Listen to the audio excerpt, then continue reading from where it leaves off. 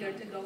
And the kids are going to sing a couple of songs which only kids living in Minnesota have the privilege to sing in April. So the first one is, Do You Want to Build a Snowman? Really?